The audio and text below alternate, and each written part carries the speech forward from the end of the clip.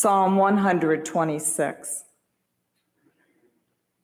When the Lord restored the fortunes of Zion, then were we like those who dream.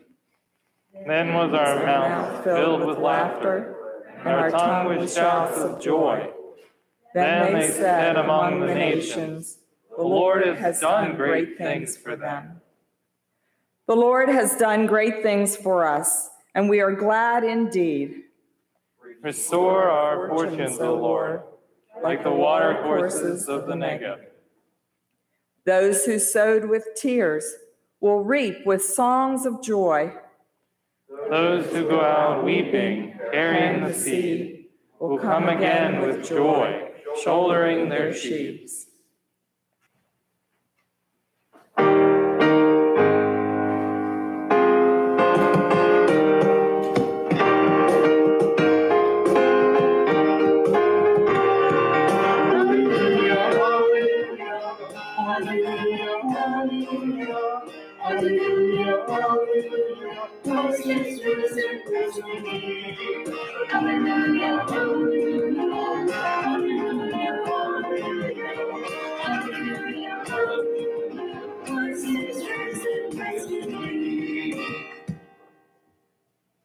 This is the Holy Gospel according to St. Mark, the 10th chapter.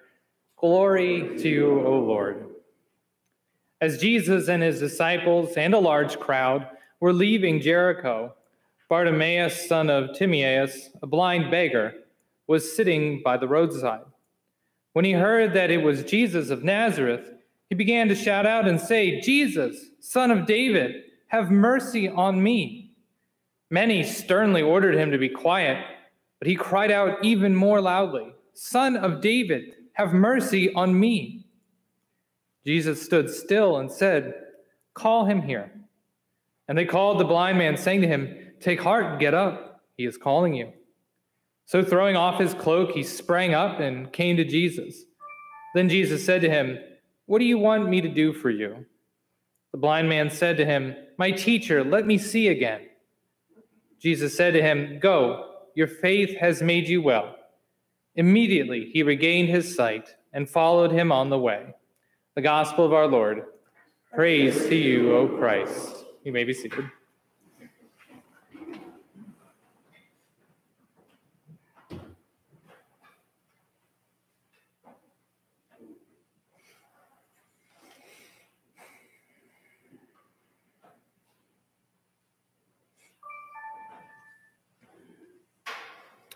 Let us pray. God of the nations, help us recognize and understand that there are perspectives and experiences outside our own, and help us recognize that every experience is valid and that you are in each one. Amen. As I was praying with these texts this week, the gospel turned out to be a difficult one. The psalmist, however, was praying to God, asking God to return things back to the way that they were when they were great. Now that resonated. They're asking God to give them back the glory days when Zion was on top and the other nations were jealous of the success of Zion. So clearly things aren't so great for the psalmist at the moment as he's crying out to God, saying, "Please, give me back our fortune." So does the psalmist's words sound familiar at all? Do they resonate? Do you resonate with the theme that most mainline Christian churches portray? That's us, by the way. We're mainline. This idea that things were better before today, and that we are praying to God to restore them to how they were before. But the major problem with the Psalms is that they're individual prayers. They're prayers from one perspective. And in this case, they are prayers from someone who grew up in a time where Zion was thriving, when their people were the envy of the world. But in this psalmist's lifetime, they found themselves in a period of drought, where their successes have all but dried up. And I can't help but relate this sentiment to what I hear today. That the church is dying, but it was great and good before. But that there's just one problem, I think, with that thinking, with that ideology. It only takes into account one perspective. The perspective of the person who experienced the successes and the downturn from those previous successes. It neglects the people who weren't successful during that time, the people who envied Zion or the mainline churches. And also neglects those who have never known anything different. Are there people in this world who've never known success? And it's always just trying to survive. See, I was born in the year 1992. I can feel you all thinking, what was I doing in 92?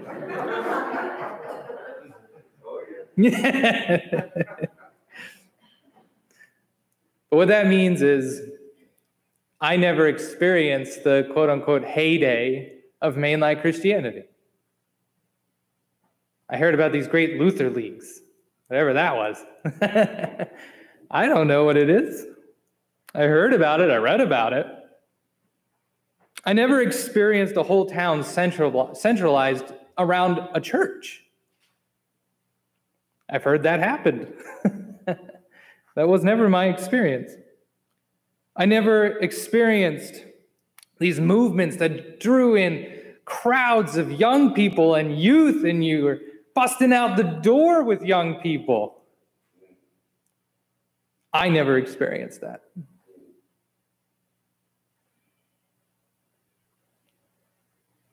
I don't know anything other than today. And this idea of wanting to restore the treasures of yesterday, it doesn't resonate with me. And it especially doesn't resonate with the youth of today. The stuff that was special and worthwhile in the past just isn't worthwhile and special to new generations. And I know that's hard to hear. I'm going to have to realize that eventually too. That what I used to hold dear doesn't matter to the new generation. It's hard to hear. It is. And I'm not trying to say that one perspective is right or wrong, or that we shouldn't hold what was dear to our hearts. That's not what I'm saying. I'm just trying to say that we shouldn't be like the psalmist and focus so narrowly on the fortunes that we as individuals had. That we should open our minds and our hearts and our eyes to see that there were people suffering in the midst of our successes. And that there are people thriving right now in the midst of what we think is a decline.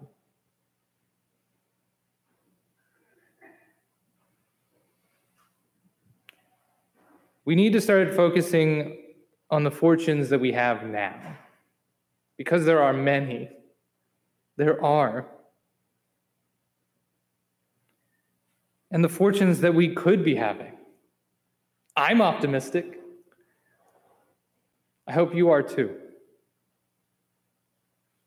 We also need to try and remember that our past fortunes does not mean that every person had fortunes back then, as I've been saying. Going back only 100 years,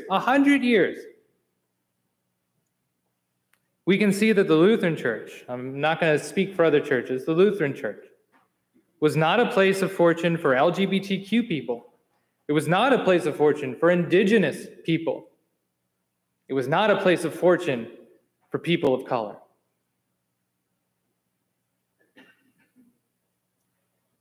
And I'm not here to blame us for living in the time periods that we were. I'm not here to criticize and condemn those 100 years ago. But it's important that we recognize that we grow and we learn and we become better Christians over time. And that maybe what we did 100 years ago, what we thought 100 years ago, what we thought 10 years ago could have been wrong. The fortunes of the past may be our fortunes, but they are not universal. Just like today, it is important that we see that those like us who feel like our fortunes might be dwindling, there are others who are thriving. There are megachurches out there who have thousands of people attending, preaching the same word that we preach. And I think it's important to remember this feeling of being an underdog, the feeling of not being on top. The feeling of envy, or maybe disappointment, or maybe even discouragement. I don't mean to bring it down this Sunday, but I do think it's important that we talk about it, recognize it, and learn from it. Because if or when we do retain our fortunes, we don't forget about those who aren't thriving. We don't forget about the people who feel like us today. See, the disciples, they were living in their fortune. They were with God incarnate. People were coming from everywhere wanting to be with Jesus. It was exciting. It was awesome. Jesus was healing people. Hooray! But there was this blind man who wanted some of that fortune. But the crowd quickly dismissed him. Why? Because in the midst of glory, it's easy to just push those you don't really want in your circle away.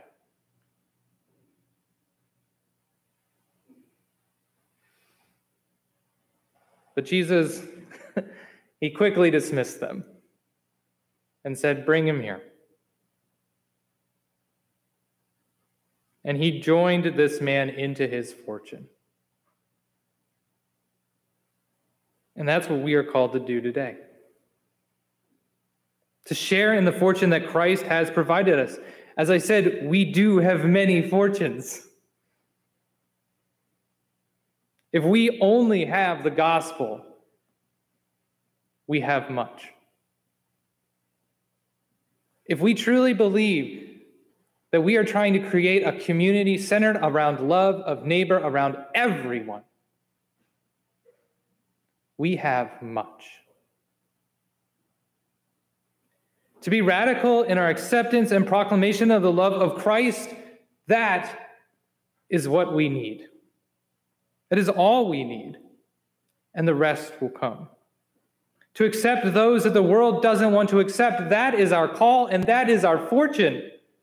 That's what makes us different.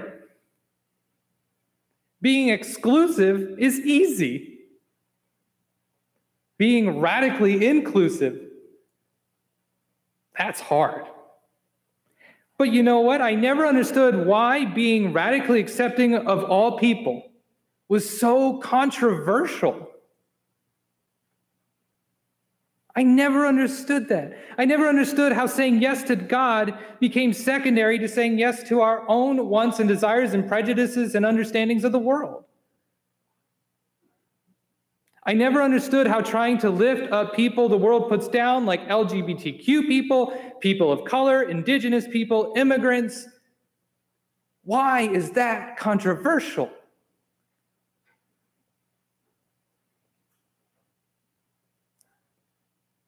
I don't know why. Jesus says, "Stop, bring them to me."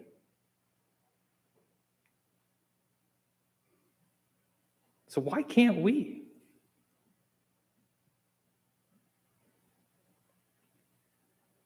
Jesus Christ, the God that we worship, is the God that ate with prostitutes, probably drug dealers, murderers, people the world hated, and called them friend for life. That was the Jewish understanding. If you ate with someone, you were friends with them and called them family for life. And Jesus is like, give them to me. So why can't we? Jesus made it his mission to love those the world went out of their way to hate. And not just in simple acts of kindness, but in bold, radical moves that shook the religious and political landscape of the time. Jesus is radical. We've put Jesus in a box, tidied him up. We have crucifixes that don't have blood or the agony on his face. We've cleaned up God.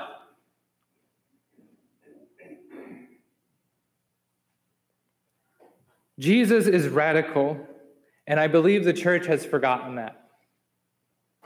We've forgotten one of our most exciting and life-giving aspects of what it means to be a disciple of Christ. People don't die for a faith that isn't radical. You don't. I would not die for something I didn't truly believe, or that someone would even want to kill me over. People are not crucified for their beliefs if they are not radical. People don't have a faith dedicated to their service that lasts 2,000 years if it didn't shake up a few feathers here and there.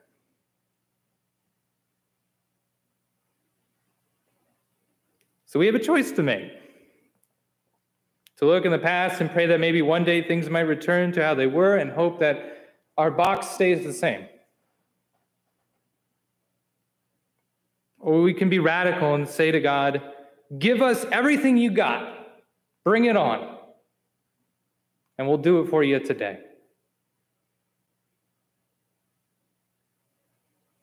Help us be the fortune for others in today's world that you are for us.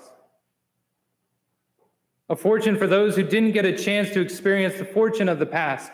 And maybe we can create a community where everyone can share in the fortune. And I cannot do this by myself. I need each and every one of you to believe this truly, that we can do this, that we can create a community that is so radically accepting that people hate us.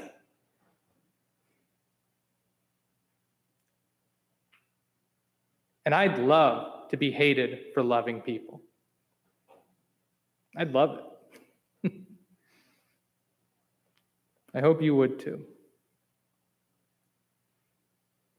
Jesus was never about the status quo, ever. Jesus came to change the world, to be so radically accepting, so radically loving, that people hated his guts. People don't hate people who don't change the world.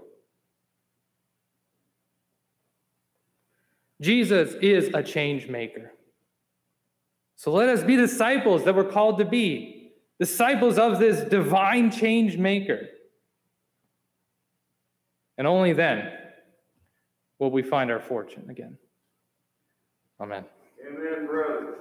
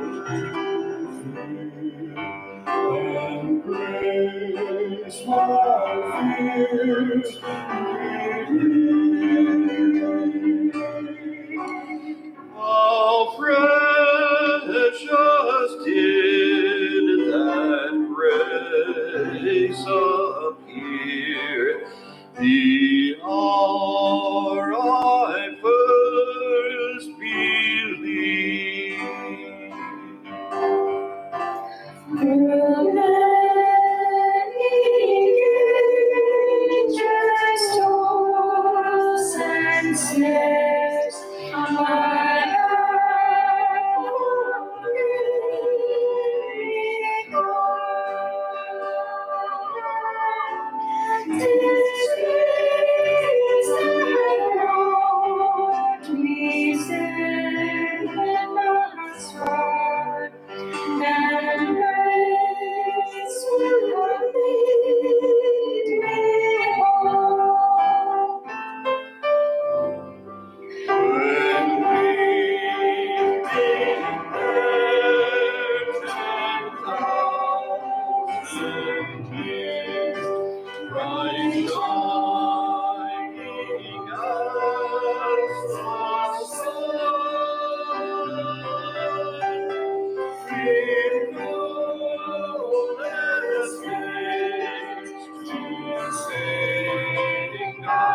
grace, and